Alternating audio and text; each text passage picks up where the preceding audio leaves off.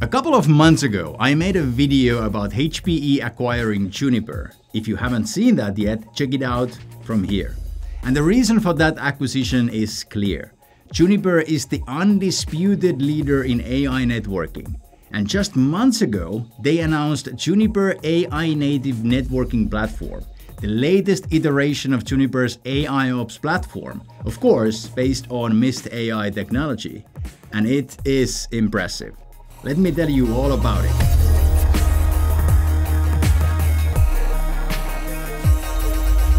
Hi, it is Marcus here again, and in here we talk everything about enterprise technologies, from AI servers to AI storage to AI networking.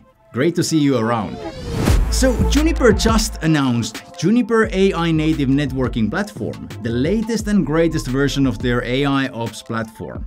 If you've been following Juniper, you know that this is not their first AI rodeo. They've been all in AI for a long time. In fact, I would go as far as stating that they are arguably the leading AI networking company in the world. As an example, Juniper is closest to the top right corner of 2024 Gartner Magic Quadrant for Enterprise Wired and Wireless LAN Infrastructure. Oh, for the third time in a row, and fourth time in the leader quadrant overall. But what does all that mean in practice? Well, let's start by defining what makes a powerful AI ops. First, we need to have a holistic view of the environment. So we need to collect data, lots of it. And importantly, data needs to be relevant, the right kind. But data alone is worthless unless we understand it. So secondly, we need to be able to refine the data into insight. Third, based on that insight, we need to be able to suggest or take the correct action. So why do I think Juniper has an edge in all of this? Let's take a look at data collection first. All Juniper networking devices are collecting telemetry data all the time. As an example, a Juniper wireless access point captures 150 data points every single minute. And Mist has been doing this for 9 years, so they have a lot of data. And the cool thing is, they are not only collecting telemetry data from the devices, but experiences from the users. I mean, they are not only checking if the LED is green. They're saying the Wi-Fi sucks. But the light is on. But even more importantly, whether or not the user is happy with the network, and if not, why?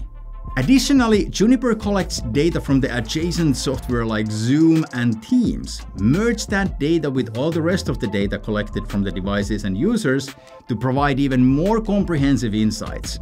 All that data is sent to the cloud to be analyzed and refined into insight. Over the course of 9 years, they've become rather good at this. I mean, this is the one single thing that Mist was specifically designed to do. And the reason Juniper acquired Mist, and I dare say the main reason HPE is now acquiring Juniper.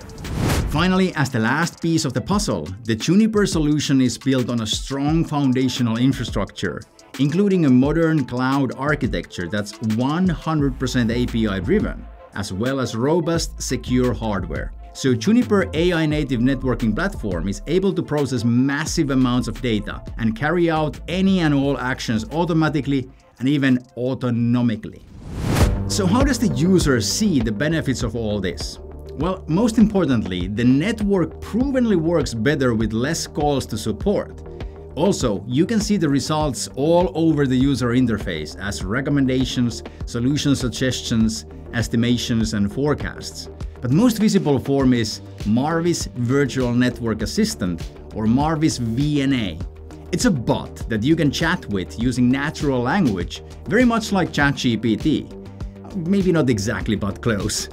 And it doesn't stop there. Juniper AI-Native Networking Platform introduced Marvis Minis, software components that simulate real users in the networks. Marvis Minis further help Juniper understand the environment and make it even better. So yeah, it's easy to see why Juniper is considered to be the pioneer in AI networking. Will be super interesting to follow how this platform evolves. You can learn more from the link down below. That's it from me this time. Thanks for watching and see you with the next one.